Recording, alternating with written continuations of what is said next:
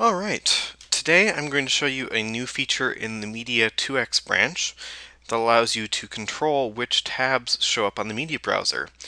I've got my article, a test article content type here, uh, and to kind of show you, I'll go and I have an image field using the media browser widget, and if I hit select media, it's going to pop up with the media browser. By default, all the tabs are going to be visible on this browser. So there we've got the upload tab. If you're using the media internet module, it's got the web tab. And we've got our two library tabs. One's the default library, one's the views power library. That'll eventually merge.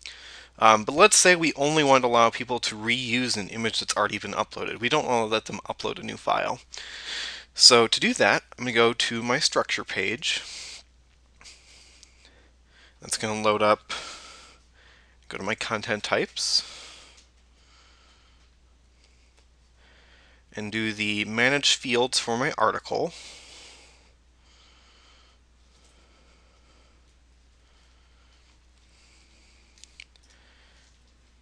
And here I'm going to edit my images field. Hit edit.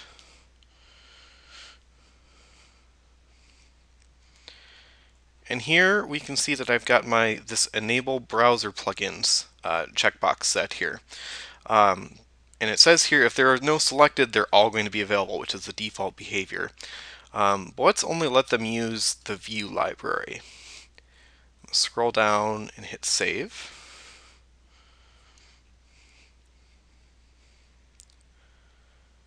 And that's going to save that field setting. Now I'm going to reload this node edit screen now that we've saved that field configuration. I'm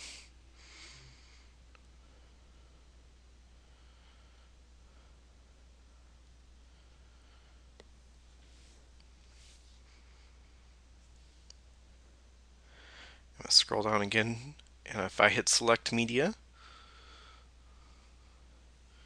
it should just pop up with the view library tab,